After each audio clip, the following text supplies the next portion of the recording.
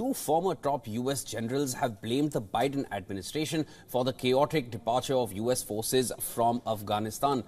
Former chairman of Joint Chiefs of Staff, retired General Mark Milley, and former commander of U.S. Central Command, retired General Kenneth McKenzie, made the comments as they testified before U.S. lawmakers. Now, the rare public testimony for the first time highlighted the strain and differences the military leaders faced during the final days in Afghanistan.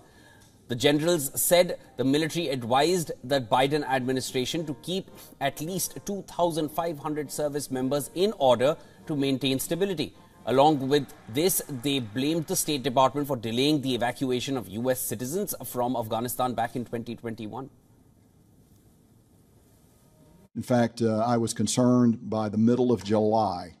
I was concerned about the different pace of Department of Defense planning as compared to Department of State planning. Having a plan is one thing, preparing the plan, vetting the plan, coordinating the plan with the people that are going to actually carry you out, the Department of Defense, that's another set of tasks completely. The remarks contrasted with an internal White House review of the administration's decisions, as the report found that President Joe Biden's decisions have been constrained by previous withdrawal agreements negotiated by former President Donald Trump. The chaotic withdrawal of U.S. forces from Afghanistan created a panic situation in the country. In 2021, thousands of Afghans and U.S. citizens desperately tried to get on U.S. military flights. U.S. forces were able to rescue more than 130,000 civilians before the final U.S. military aircraft departed.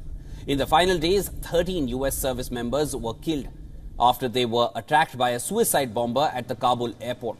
Since the U.S. departure, the Taliban have controlled Afghanistan that have led to many dramatic changes for the population there.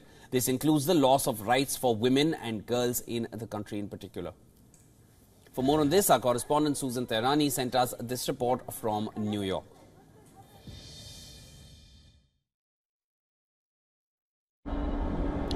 Retired Generals Mark Milley and Kenneth McKenzie testified before Congress in an often heated exchange with Republican lawmakers, blaming the State Department for delaying the evacuation of U.S. citizens from Afghanistan in 2021. They claimed that the decision to initiate non-combatant evacuation operations came too late, leading to the chaos and the death of 13 U.S. service members. The generals also criticized the U.S. Embassy in Kabul for obstructing coordination on a possible evacuation plan. Republican lawmakers are calling for accountability.